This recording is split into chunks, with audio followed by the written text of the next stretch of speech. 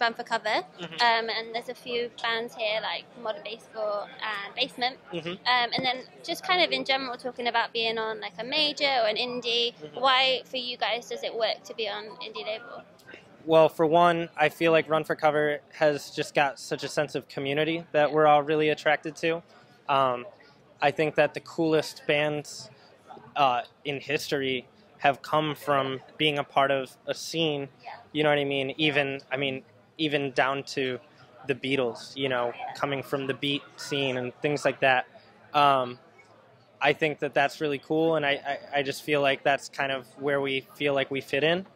And it also helps that we're, you know, those are just our friends, and we're not like, you know, doing the work of some suit in an office. It just feels like we're a part of something that's got a really cool vibe, and it's not, you know, against what we believe or anything like that. So. And what do you think is going to be that kind of keeps that community alive, like no matter what?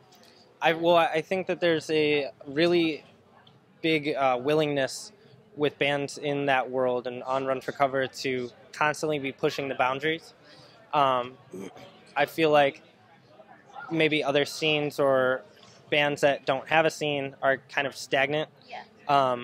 Whereas Run for Cover bands, I think every time a new record comes out, it pushes the walls a little further.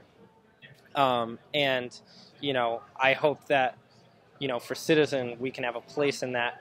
Because I think that that's what makes this scene really special, you know.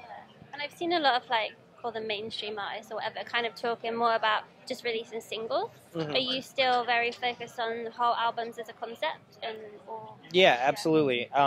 You know, our last record was essentially not even anything that resembled a single, because that's how focused on the album we were.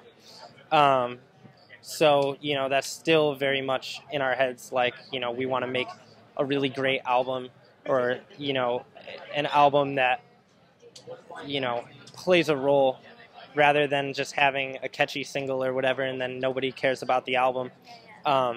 You know, it's very like, I would rather somebody hate our album than be lukewarm about our album. So, you know, that's definitely priority number one. It's just making a cohesive, cool kind of piece of music rather than, you know, just a single that comes and goes. You know what I mean?